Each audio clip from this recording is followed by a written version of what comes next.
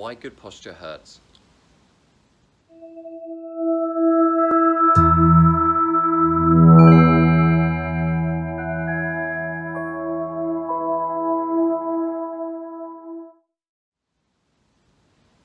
Why Good Posture Hurts. Hi, I'm William Fuller, founder and CEO of Vision Body Mind. And today and in this series, we're going to be looking at why good posture hurts. It's something very common that I hear from my clients here in downtown San Francisco.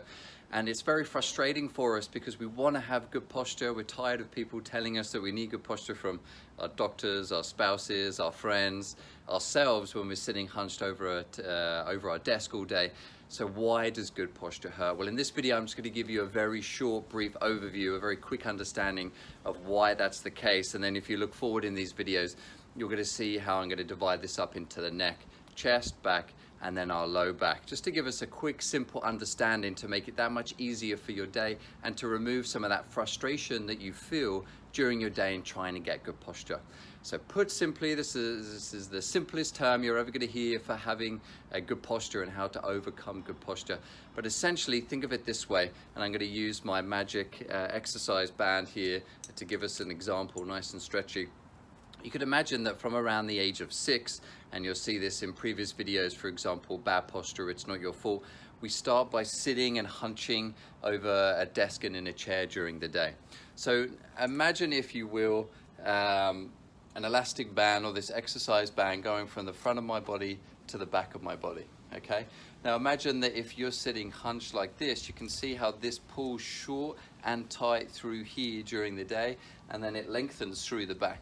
So you could imagine, let's fast forward 5, 10, 15, 20, maybe even 30 years, it's nice and short through the front and lengthened through the back. Now all of a sudden, I decided, because I've got back pain, neck pain, or because my doctor told me I need to, or my PT, or maybe I'm trying to look good on a date or something, that I'm trying to correct my posture and bring my posture up. Now notice how that resists now against this front of the band, and I'm not suggesting that good posture is to arch the back like this, but this is an example of what I see in most of my clients and the biggest mistake I see in people in improving their posture.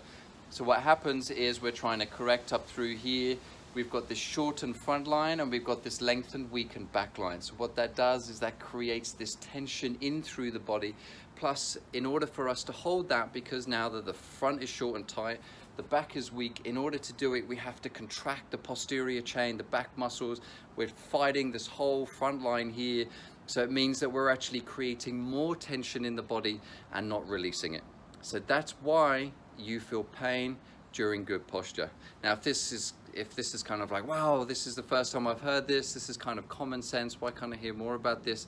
What you can do is head over to visionbodymind.com, and what we're focused there on is practical tools for helping you to live a healthy, active, happy life.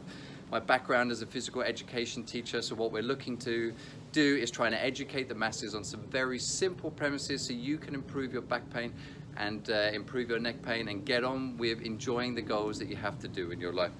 Feel free to head over to visionbodymind.com or click on the link below. What that's going to do is you're going to check out a free 5-day posture challenge. It's a simple audio. You just listen to it once a day, and then that's going to help clue you in on a lot more of this information on how you could improve your posture. Make sure you check out the rest of this posture series on why good posture hurts, where we're going to take a look at the neck, the upper body, and the lower body. Here's to having a healthy, active, happy life.